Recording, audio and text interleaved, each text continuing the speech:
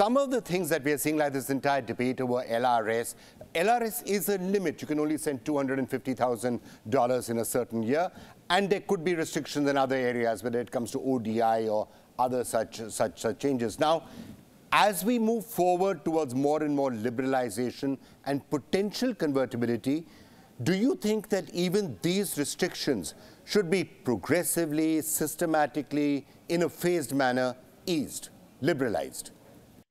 Some 6 months before, Deputy Governor Ravi Shankar has mentioned that India is now maybe ready for further relaxation relating to all these parameters, including internationalization of the rupee. So that way, it's time to do that. Yes, individually, the $250,000 which we have fixed, it is quite some time before, almost I would think that it is about 10 years, near about that.